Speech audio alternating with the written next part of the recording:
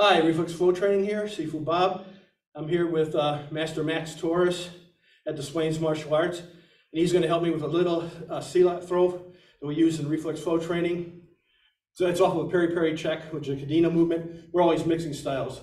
So he's going to have his right foot this time. He's going to step in, or he could just be, just some guy stepping here, and he's just going to step in and throw that right hand haymaker. So what I'm going to do is I'm going to come here, right, and come up here, throw him over and down. So slowly what's going to happen here, comes here, 1, 2, right? I come up here, throw him over, see? Throw that arm over my head. I don't want to stay here, because if I do, he can sweep his foot back and throw, and I can go forward. So it's got to be like one motion. So I come here and slam. Come to this side once. So he comes in. 1, right? Throw. See?